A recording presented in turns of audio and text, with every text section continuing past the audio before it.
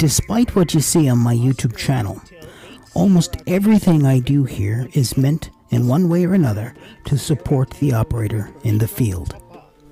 This video is no different. Now, hopefully by now you've already seen my solar-powered Go kit for ham radio, and you've already read my man portable off-grid power for ham radio series on my blog. If you have, well done. If you haven't, you probably want to read and watch those before you watch this video. For the rest of us, it's battery building time. In this first video, it's a 10 amp hour lithium iron phosphate battery pack. We'll follow that up with a power film solar panel video. Then we'll finish up with the final video of a 2.5 amp hour mini lithium iron phosphate battery pack for your QRP radios. Alright, let's get started. You are listening to the Emergency Broadcast Systems. This station broadcasts emergency news and official information on the air for assigned area. Now, almost a year ago, we kicked off this whole battery building bonanza with the QRP battery pack. That was a lithium-ion battery pack and the prototype for all the other packs to follow. Now, if I had any disappointments with that battery pack at all, it would have been with the housing. But perhaps we shouldn't knock it too much because it has lasted a year out in the field. These two new battery projects take everything we've learned from the QRP battery pack and steps up the game. The 10 amp hour version allows me to power up more devices for longer periods of time while actually carrying less weight. Also, being a modular pack, I can decrease or increase the pack's capacity depending on the type of comms that I want to achieve in that day. But before we go any further, let me give you 5 reasons why you might want to build this battery project yourself.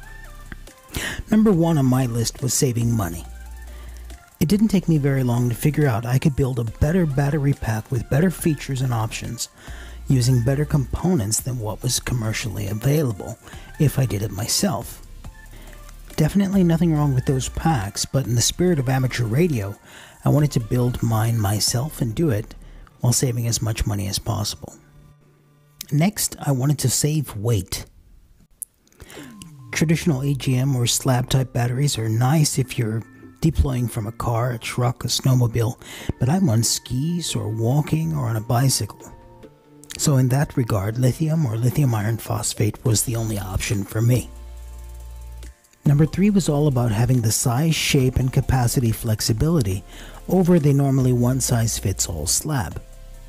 Number 4, as a weak signal operator, I wanted to ensure that the components I used were definitely RF quiet.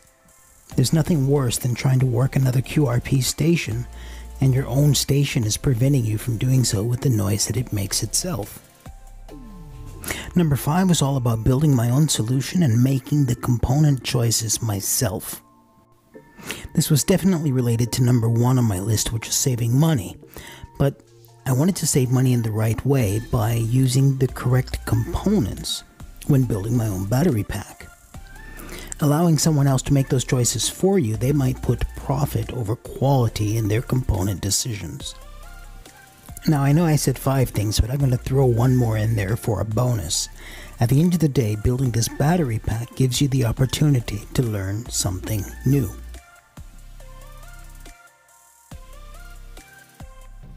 Internally, the original QRP battery pack looked horrific because it was actually a prototype. Given the opportunity to build it again, I would definitely design and 3D print the housing and mounting points for the internal components. But let's take a quick look at those original components. So the original QRP battery pack used 4 18650 lithium-ion cells, 2 18650 battery trays, a 10 amp BMS, a 12 volt UBEC voltage regulator, the assorted wires, switches, connectors, and so on, and an improvised housing. These new battery pack builds are much simpler. Let's take a quick look at all the components that go into the 10 amp hour version. The heart of this battery pack are the Headway 38120S lithium iron phosphate cells. Although each cell is about the size of a Red Bull can, you do get 10 amp hours out of each cell. It also gives us additional capacity without putting more cells in parallel. To take strain off of the cell housing when they're mounted, we use these modular 38120 battery trays. These trays simplify series or series parallel configurations with these cells and provide the right amount of spacing between each cell to keep them cool. Since these headway cells are using screws on the end of the cells to attach our wires, we're actually going to use ring connectors to attach the wires to the BMS, which means no cell soldering required. Now we arrive at the BMS, or Battery Management System. The battery management system is probably the most important part of your battery build. It's the component that manages the balance or the voltage level of each individual cell. It provides overcharge or undervoltage protection for the entire battery pack, and it provides short circuit protection for any mishaps. Now, the most often asked question I get about the BMS is, how do I choose the right BMS for my setup? And that's actually pretty easy. First, you need to measure the amp draw on your radio during transmit, plus every other device you have connected to this battery pack. That'll give you the current draw in worst case scenario.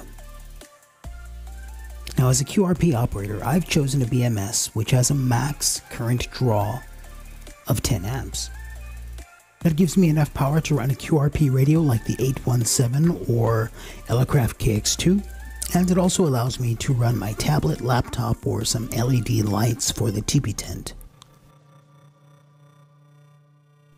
Now, if I wanted to run a QRO radio, or I had a current draw higher than 10 amps, I would use one of these other BMS options. The BMS at the top is a 16 amp version of the first one I showed you, while the second one at the bottom is a 40 amp version. I'll leave links and examples to all three of these in the episode notes. Now that brings us to the charge controller. You might also notice that I'm showing it along with the BMS. Creating a marriage between the BMS and the solar charge controller turned this battery pack into a portable power system. Now you understand why I've taken you through 7 minutes of this video before we even start building the pack. This isn't a battery pack, it is a portable power system. Florida Radio Oscar.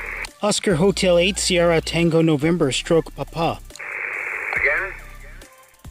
So the point of this battery project, and most of the field work that I've shared with you during the summer of 2017, has all been designed to show you how it's possible to have a man-portable off-grid power which integrates with your radio, rather than the commercial options now that don't take into consideration how we work in the field. Alright, it's time to warm up that soldering iron. November, portable. You are 5 and 9, 59, okay? So let's go ahead and start to build the battery. We're going to start that process by putting together the battery trays. Now there's a couple of different ways we can do that, either inline or 2x2. I'm going to set mine up for inline. And depending on which way you want to set up your battery trays, you just line up the slots and press them in place. When you're done, they'll look like this. Now we're going to start slotting each cell into the battery tray. Hopefully you're not colorblind, because the only markings on the cell to determine positive or negative sides are the white or black bands on each end of the cell. Insert your cells into the battery tray, alternating positive, negative, until you're done. Make sure to push them in as deeply as possible so that they're seated correctly in each tray. When you're done, slide on the other end of the battery tray and push the sides together. Your battery pack will look something like this. Don't forget to check cell polarity, guys. If you're unsure, use a multimeter. Now we're going to wire up the BMS. I like to start by tinning up the pads, so we'll start there.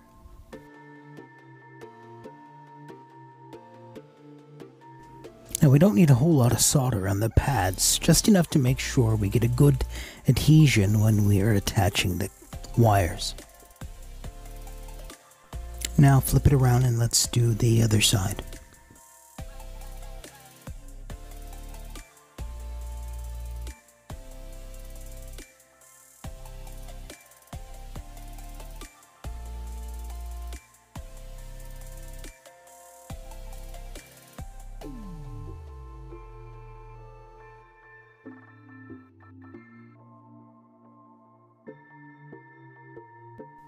Outstanding. Now we can start to prepare the wiring loom. We need to prepare 5 wires for the battery side of the BMS and 2 wires for the charge controller side. Each of those wires has a connector on one end and bare cable that's tinned on the other. I'll strip and prepare the bare wire end first, and then I'll install the ring connectors. For the BMS side, I follow simple logic. Red wire for the positive side, black wire for the negative side, and yellow for the balance leads. I'm kind of a nut about redundancy, so we're going to crimp and solder these ring connectors. When I'm happy with those, I'll finish them off with heat shrink tubing.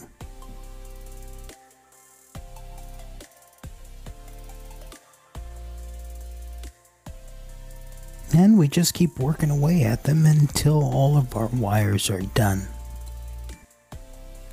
By the way, make your wires a little bit longer than you think you need.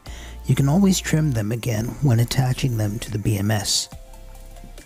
So let's start attaching some wires. A funny thing about attaching these wires, much of the feedback I get from viewers would lead me to believe that this part of the build is what freaks them out about building their own battery packs themselves. But seriously guys, all we're doing is attaching wires to a circuit board. That's something all of us have done from time to time in the past. Forget about it being a BMS or a battery pack and just attach one wire at a time. I purposely kept this segment short because it isn't really a big deal. One wire at a time. So now we're going to prepare the BMS and the wires for shrink wrapping. Now the battery side of the BMS is marked with battery plus, battery 3, battery 2, battery 1, and battery minus. We're going to mark the balance leads to correspond with those marks on the BMS board. This way, after we shrink wrap the BMS and bundle the wires, we know which of these cables corresponds to the port on the BMS. Step I forgot to show you when we were attaching the wires to the BMS. Now you don't have to do this, but I've gone ahead and included 2 jumper wires for the reset switch. I'll put a link to last year's video showing the point of this reset switch and why you might want to use it. If you have any questions about that, just leave them in the comments and I'll come back to it. Now we're going to apply the PVC heat shrink sleeve. The sleeve is going to protect our BMS and all of our hard work from any knocks, bumps, or mishaps. I folded one end over so that I can insert the BMS into a kind of a pocket. The best way to shrink the heat shrink sleeve is to use a hot air gun. Please don't try to dry your hair with this hot air gun. We'll continue to apply heat uniformly to the sleeve until it shrinks around the BMS. Don't forget to flip it over, hitting both sides and the edges and corners. Now, believe it or not, I've actually never owned a heat gun. I purchased this one for these projects that we're doing this month, and I'm still getting used to it. If you don't have one in your toolbox, I would have to say this is an excellent tool to keep around. I just wish I could have found one that runs on DC power from the shack.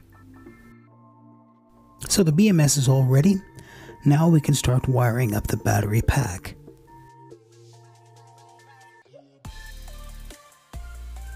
So I'll start by removing the screws on each cell. I'll replace the screws using the jumper bar between the plus and minus ports on each cell. Although I have 4 of the jumper bars here, we only use 3 of them. Just a note, when you're replacing the screws, you need to remove one of the washers so that the ring terminal can fit in its place. For now, this is just a mock-up. We're not going to tighten it up entirely. We're just going to put them where they belong on the pack. We're going to install the bus bars between battery 1 and 2, another between battery 2 and 3, and the last one between battery 3 and 4. This will leave the plus and minus of the pack free for connecting to the BMS. So let's go ahead and insert our screws, but just put them in hand tight for now.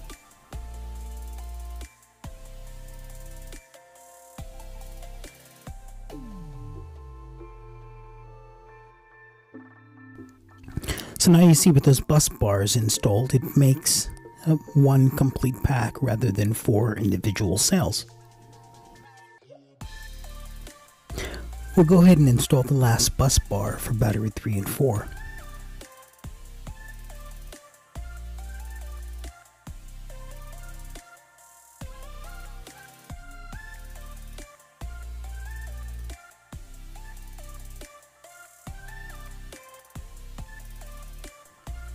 Once you have the last bus bar in, it'll be a good time to check each individual cell's voltage, as well as the voltage for the entire pack. We can also think about the screws we're going to use to attach the balance leads and the plus and minus for the battery pack. But with everything done, it looks like it's time to go ahead and install the BMS leads. Just one quick important note. The video in the upper right corner shows me putting tape over the ring connectors. I'm doing this so that the ring connectors won't short out on something or each other. So please cover all the ring connectors until you're ready to install the one you're working on. So I'm starting with the positive terminal of the pack. Next, I'll install the balance lead between battery 4 and battery 3. Battery 4 is the battery with the positive terminal for your pack. Place balance lead number 3 on the bus bar between battery 4 and battery 3. Since we're already working on this side of the pack, we can go ahead and install balance lead number 1. When we're done on this one, we'll flip the pack over and install balance lead number 2.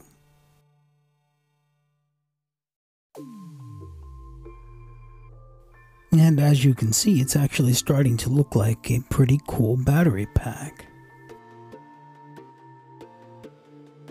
We'll straighten up these wires a little bit and then tighten up all the other screws before inserting the negative lead for the pack.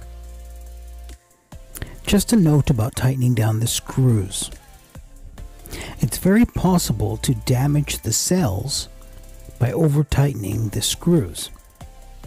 I'll put a link to the technical specs for the cells in the episode notes. There you'll find the torque specs for these screws.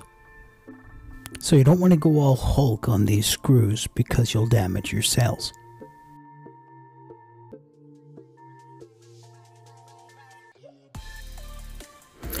So after you're done tightening down all the screws and tidying up all the wires, you'll have 2 wires left over that aren't connected to anything.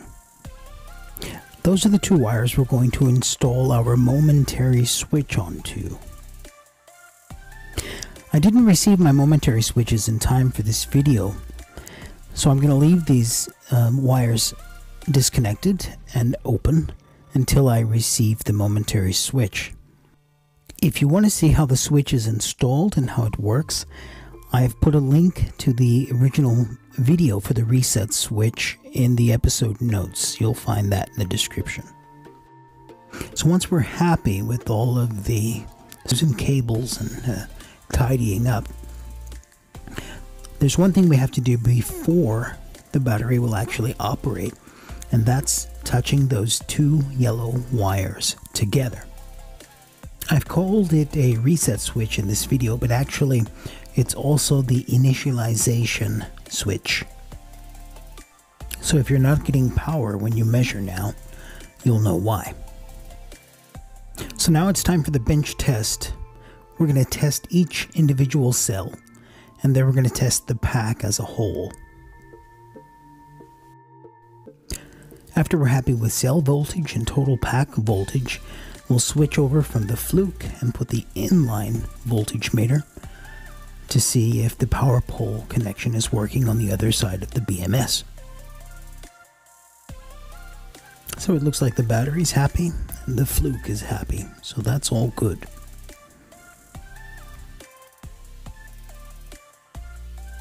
Now we can connect the inline meter, and if the BMS isn't working or isn't initialized, we won't get any voltage on the meter.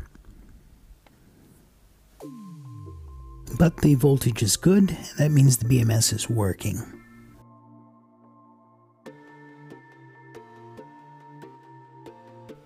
Now we'll connect the charge controller. If everything is functioning correctly, we'll get the green heartbeat on the display of the charge controller.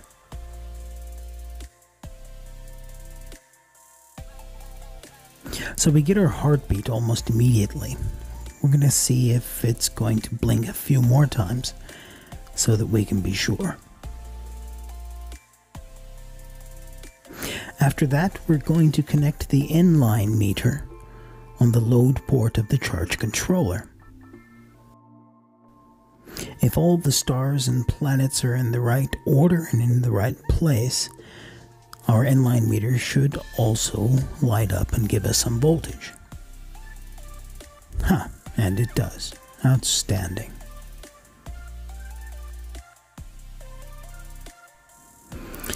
So each cell is working.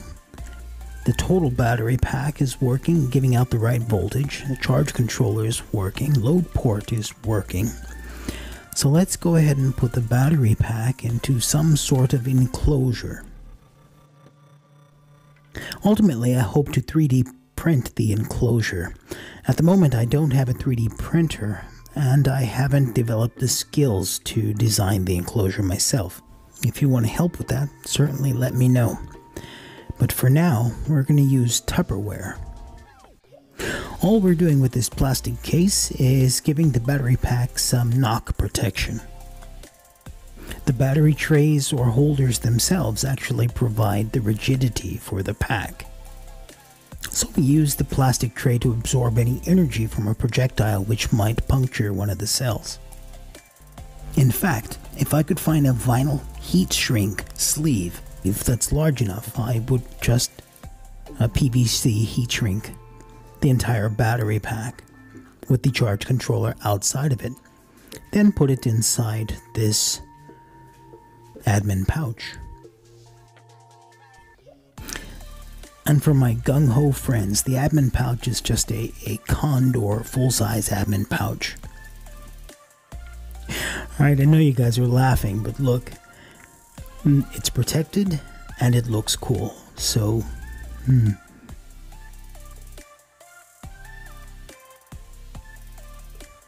Hey, practical note here. If you're wondering why I used a power pole connector between the charge controller and the battery pack, it's because sometimes I might want to use the battery pack straight to a radio without the charge controller.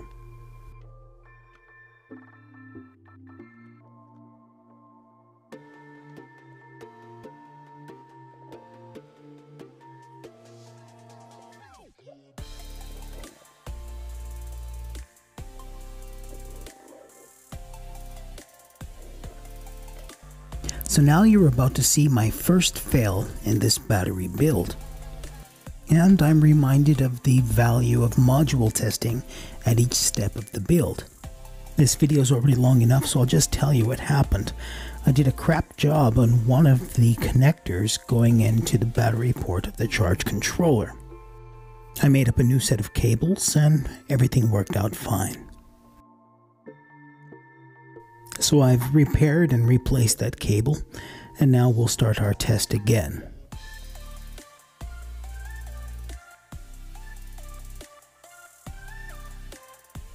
Alright, we have power coming out of the battery pack.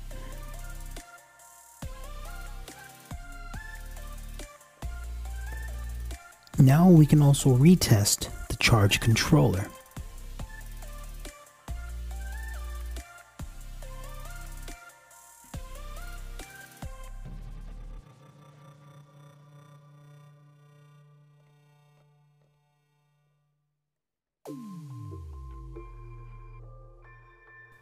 Outstanding. Now we have a heartbeat. Now we can go ahead and try the load port once more.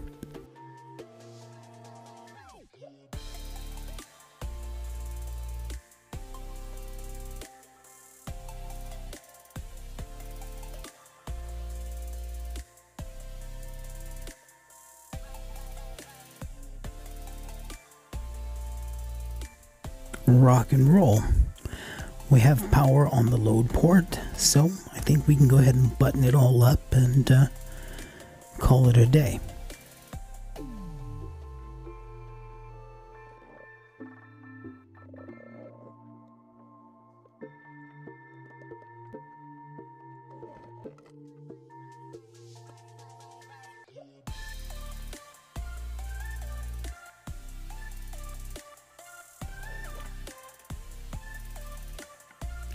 I'm a little paranoid now, but I think we're going to check just one more time.